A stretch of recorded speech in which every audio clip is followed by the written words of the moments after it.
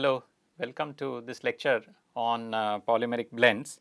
We are in week 4 where we are discussing polymeric materials of different kinds. We looked at copolymers, we are going to look at blends, and also we will take a closer look at composites.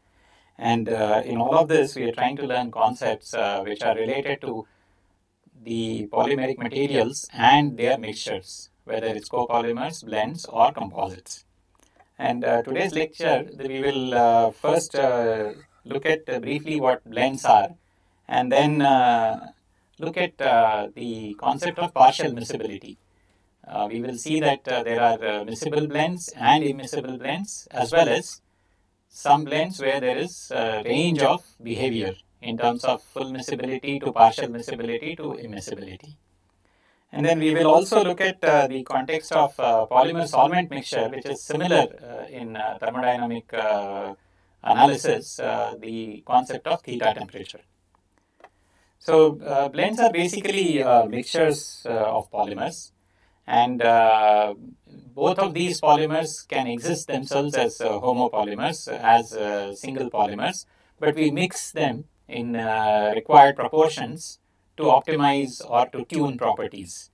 And this mixing can be done by two ways. We can do melt blending, where we take both of the polymers, or if it's a blend of three polymers, then take all three polymers to the melting temperature and above, and then we can do the mixing.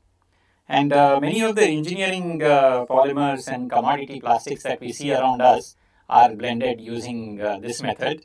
We could also dissolve both the polymers in a solvent where both are soluble, and that's called solution blending. So we make a solution of both the polymers in a solvent, and then by evaporating the solvent we can achieve a blend. And many of the biopolymers that are blended are usually water soluble, and if they are water soluble, then solution blending is an option. Solution blending has also become more important for many of the device applications, whether it's membrane making, whether it's thin coating required for, let's say, a transistor or a photovoltaic device, then we use solution blending. One reason is also that many of the polymeric materials which are used for such devices have a melting temperature which is higher than their degradation temperature.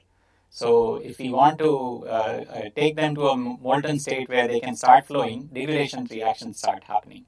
So therefore, solution blending is a method of preparation. Similarly for sensor and actuator devices also. So from a traditional plastics point of view, melt blending is what is usually done. But from modern devices point of view, solution blending is becoming more and more important. In solution blending, we have a ternary system. So even if there are two polymers, the third solvent is also there. While in case of melt blending, we are looking at a binary system. Sometimes we may also end up doing reactive blending, in which case we carry out reactions at the same time as blending. And so in the blending process, we actually cool if it's a melt blending, or we evaporate the solvent if it's solution blending, and then finally get the product, which is the blend. And this polymer blend could be miscible, in which case if we have two polymer molecules, basically they will be intermixed, and there will be molecular level mixing. So in case of miscible blends, we have molecular level mixing.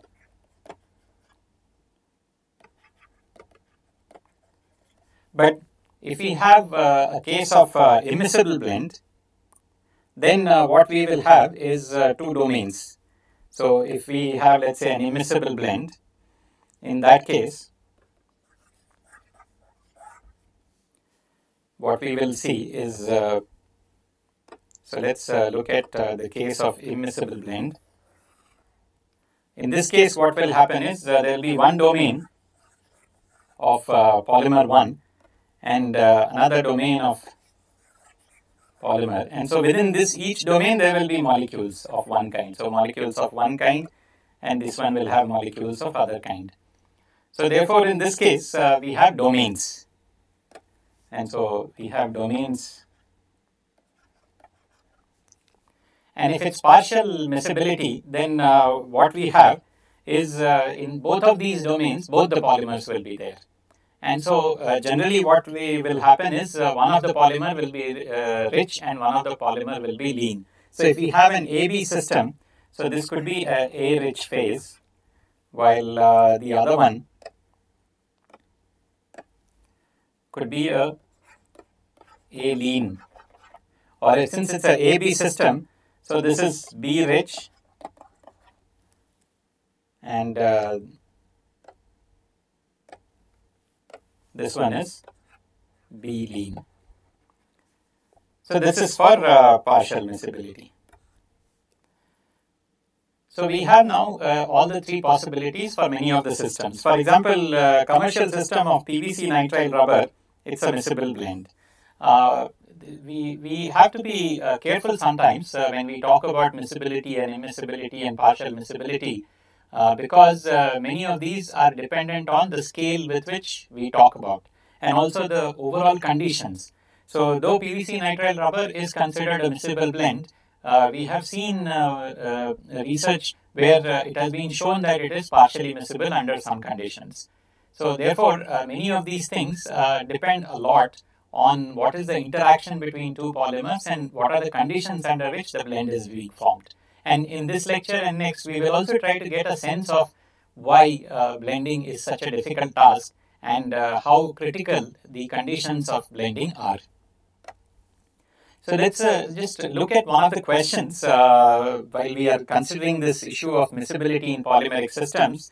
So we can have a miscible or immiscible blend as we discussed. If we have an immiscible blend, we can compatibilize it, which means A and B, which don't like to mix with each other, we can add another third component which will then induce some amount of interaction between A and B, and therefore we have made A and B compatible. So therefore this question tries to pose, what is the difference, what are these three different sets of materials? And of course, as we have already seen several times, composites is where we will need to add a component which is quite often non-polymeric or in a particle or a fiber form. And so maybe some of you can spot that fumed silica is a particle which is added, and so that's PDMS composite. But what about the other three? So what's your guess? Will polyethylene and polypropylene be miscible blends or immiscible blends? If you just consider polyethylene and polypropylene are chemically very similar, hydrocarbons and very similar sets of interactions. So do we expect them to be miscible or immiscible? And you'll be surprised to find that in fact polyethylene and polypropylene are immiscible. And so what causes the immiscibility in polymers? So in general, polymers are immiscible unless there is an interaction which is favorable between the two polymers. And this we will try to understand by looking at thermodynamics of mixing. So in general, we can have a different polymeric system in which this mixing between one component and another component is valid. And so this system could be a blend, it could be a polymer solvent system, or it could be a compatibilized system, in which case we add a compatibilizer which is valid both for a blend or a composite. So for example, in this question here, PDMS and fumed silica, if you see both of them are silicon based. So we have siloxane, which is a silicon based polymer, and then silica of course. So in this case, compatibilizer in this composite may not be required. But if you have, let's say, glass fiber and polyester, then it may be useful to have a compatibilizer. In terms of the blend systems, we can traditional type of, we could have a plastic mixed in plastic, and polycarbonate has been blended with several other plastics to achieve superior performance. We could have a plastic rubber, in which case the advantages of rubber in terms of improving impact strength can be added. Or we could just have a rubber-rubber blend also. Many times the rubber formulations will have some certain strength in terms of, let's say, damping performance or in terms of weather resistance, but they may lack resistance to acid or some other condition. So therefore, we can blend the two rubber systems to achieve the most optimum performance. So in general, in the compatibilizer is a very useful set of chemicals which could be polymeric or which could be small molecules which are added to blends and composites. And we'll take a closer look at these in a future lecture. So now let's look at a mixture of A and B. A and B are the two polymers, and so we would consider what happens when we have partial miscibility or complete miscibility. In case of complete miscibility, the A and B basically just intermingle with each other. But when we have partial miscibility, then we have, as we discussed, A rich phase and A lean phase. And also we will have some phase which is continuous and some phase which is dispersed. So generally in a polymer blend, if we look at, depending on the proportion of the components added, we may have certain morphology like this. So this is a term which we have used earlier also, and we will continue to use. It's called morphology or microstructure. How the two polymers A and B are distributed with respect to each other. If it's a miscible blend, then microstructure is only related to molecular arrangement. But if they split into domains of A rich and domains of B rich phase, then it is our interest to know where is A rich phase and what is its shape, and where is B rich phase and what is its shape. And so quite often we may have continuous and dispersed phases. Whenever we have miscibility in the system, then we have a single TG. So single TG generally implies the segments of two polymers are closely interacting with each other. So whether segmental mobility is present, rubbery phase, and segmental mobility is absent, glassy phase, will happen at the same time. So therefore there will be only one single TG. On the other hand, if we have domains like this, where the segments are in one domain and segments here are another domain, both of them will undergo glass transition under their own respective thermal conditions. And so in the immiscible case, we will generally have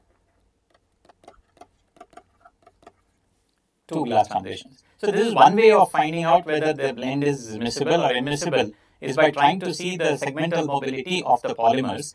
If they are molecularly mixed with each other, then both of them will have similar segmental mobility and they will undergo only one glass transition. But if they are phase separated, then we will have different glass transition temperatures. The other interesting thing about polymer blends is, what if we have crystallization that is possible?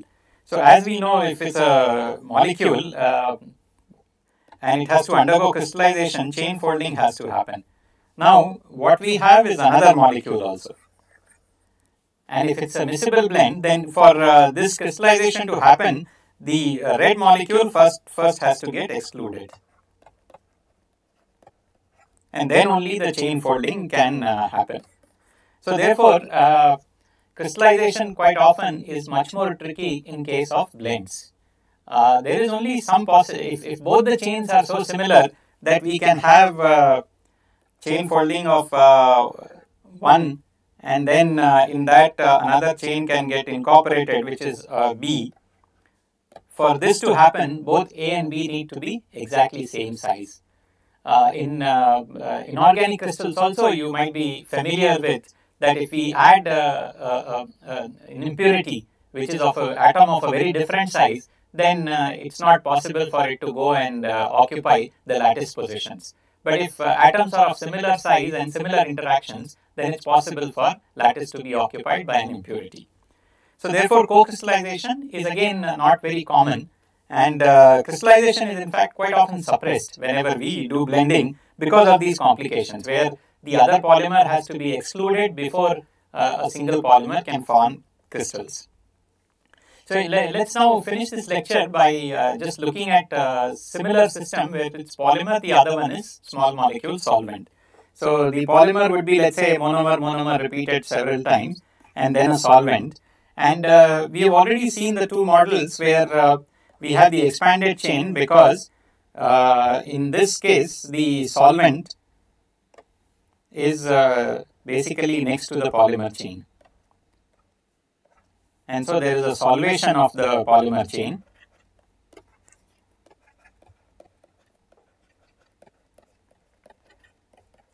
And in this case, we have already seen that the size is proportional to molecular weight or molar mass to the power 0.6. And that's why it's called an expanded chain. Now, if we look at the other extreme, where if we reduce the temperature or if we increase the temperature or we remove the solvent, in such cases what will happen is the polymer would like to start interacting with each other segments, and then this will exclude all the solvent molecules. So the solvent molecules in general will be excluded, and therefore now what we have is a collapse chain. And in this case, the radius of gyration is much more smaller. That's why it's called a collapse chain. So this is like what happens in case of precipitation, where macromolecule would like to interact with other segments of macromolecule and not with the solvents. And in between, what is called theta condition is where we have ideal chain, where the macromolecule behaves as if it is not interacting with each other. And in this case, we know that radius of gyration is based on Gaussian chain approximation and the random walk model that we saw earlier. And the size of the molecule is proportional to molecular weight to the power 0.5. So therefore, theta condition is an important condition which tells us about what is the interaction between polymer and solvent. If interaction between polymer and solvent is very favorable, then we will have an expanded chain. If polymer and solvent interactions are not favorable, then we will have a collapse chain, or in other words, polymer will exclude the solvent from its surrounding. And there is a condition in between where the polymer behaves as if it is not interacting at all, and the ideal chain behavior is observed. So one of the interesting things that you can look up are coercer weights. And these have become extremely important in biomedical and drug delivery application. And here the combination of molecular interactions, macromolecular behavior is very beautifully tuned to achieve a property. So let's say if we have a protein molecule and that may have plus charges on it, and then we have a polysaccharide molecule. So we have a protein molecule which is cationic, and then a polysaccharide. Both of these are there in our cell systems,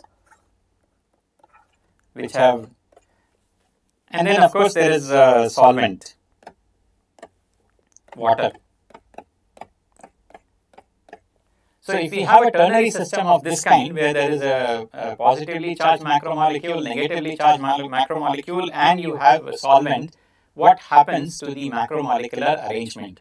Such coercer weights are very important for drug delivery and other applications. So in this case, you will be able to see what we have is a polymer-polymer solvent miscibility.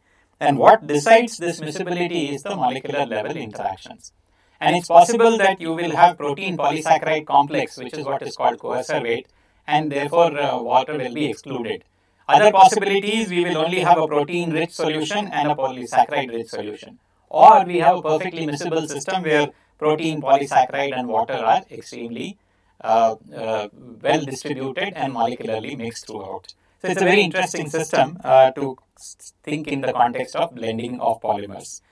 And so we'll close this lecture, and I'm sure that given that polyethylene, polypropylene are immiscible systems, what we need is a favorable interactions. And so the polystyrene and polyphenylene oxide, the benzyl group interactions between the two polymer chains makes it miscible. So you need certain favorable interactions for polymeric systems to be miscible. So with that message, in the next lecture, what we will try to do is to look at thermodynamics of mixing. Thank you.